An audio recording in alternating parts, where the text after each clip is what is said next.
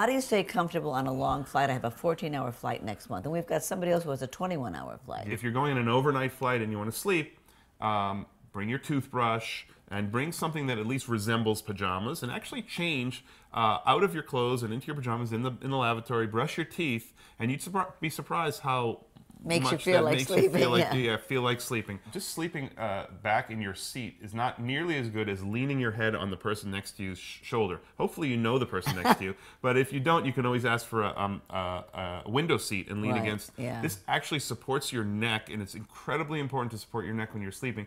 I actually did try this once. I put the cushiony whiplash thing around me, and it's amazing. Your head really doesn't move as much, and if you can possibly stand depriving yourself a little bit of sleep the night before, like sleep a few hours less than usual, that'll make you extra tired and make it easier to sleep. Coffee, alcohol, try to stay away from it. It's really hard on you, really hard.